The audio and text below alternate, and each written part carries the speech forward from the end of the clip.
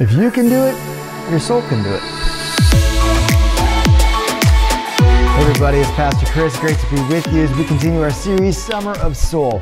And we learn how to care for your soul by journeying along the life of a man named David. Now, to bring you up to speed or to refresh your memory on what we talked about last week, David escapes a king named Saul. Now, after that episode and during this whole season of his life, David and this band of men who were with him, they were incredibly successful in any battle they had in behalf of the kingdom of Israel. They defeated the Philistines, the Moabites, the Syrians, the Amalekites, the Edomites, the Jebusites. Everywhere they went, they won. All I do is win, win, win, no matter what. Now, every week in our series, we've talked about how our soul rests, or our soul is knit together with another, or our soul waits, or our soul hungers and thirsts. But today, after all of these victories, instead of being proud and arrogant, David says, "My soul boasts in the Lord." And you're going to unpack that phrase because actually it means a lot more than we realize. Because right now, your soul is boasting in something. The question is, what is it? And before you draw a conclusion of where you agree or disagree with that statement, you're going to unpack what that phrase actually means